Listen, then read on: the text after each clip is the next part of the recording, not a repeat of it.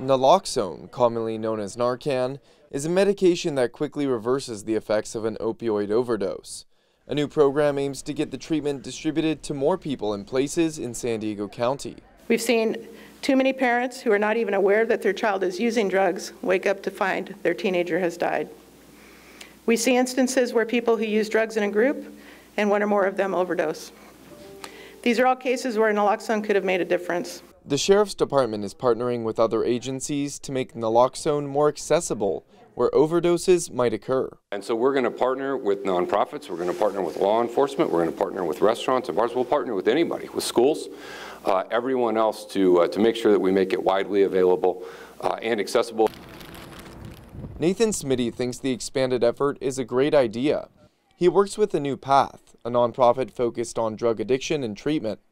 Smitty is also known as Narcan Nate because he's been handing out the medication to high-risk homeless individuals for years and teaching people how to use it. So you just lay the person flat on their back, tilt their head back at a 45-degree angle. You stick the tip right here into their nose as far as you can, and then you press the plunger there, and that's one dose administered. He says it's not just the homeless population who need Narcan.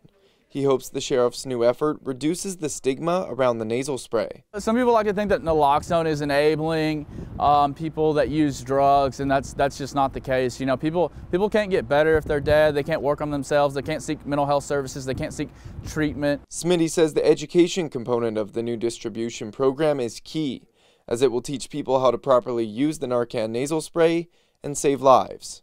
Jacob Aere, KPBS News.